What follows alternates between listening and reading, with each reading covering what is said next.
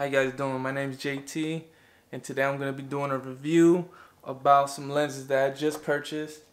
And the lenses I had just purchased is the Canon 50mm and the Canon 10 to 18mm. And I actually bought it in a kit like this.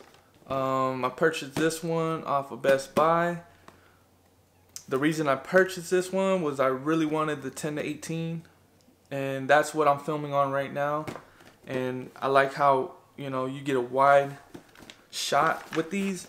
The 50mm was something that would be good for photography. I tried to use it for video once. I really didn't like how it was because I had to set the camera so far back.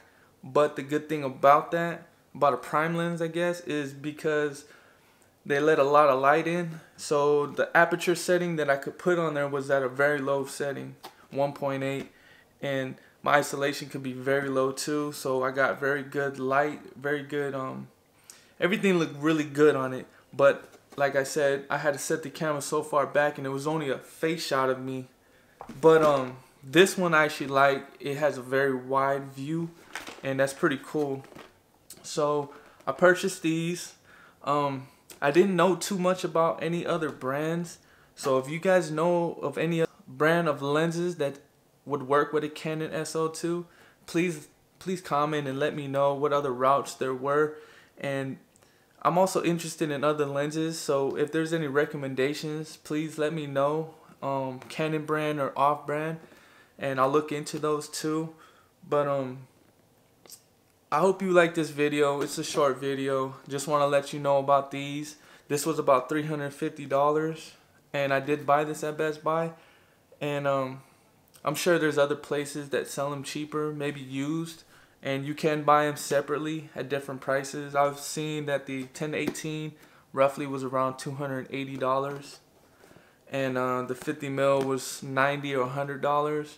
So I saved 30-40 bucks, and I'm happy with them so far. And just if you were curious, the 50mm, the difference besides it being prime, it actually has metal inside, so it's actually more durable maybe and a better quality lens.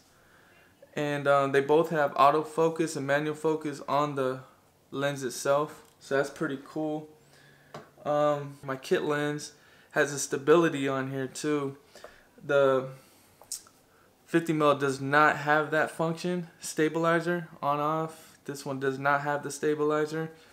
And the 10 to 18 also has a stabilizer, so that's also a function that is on that but is not on the prime.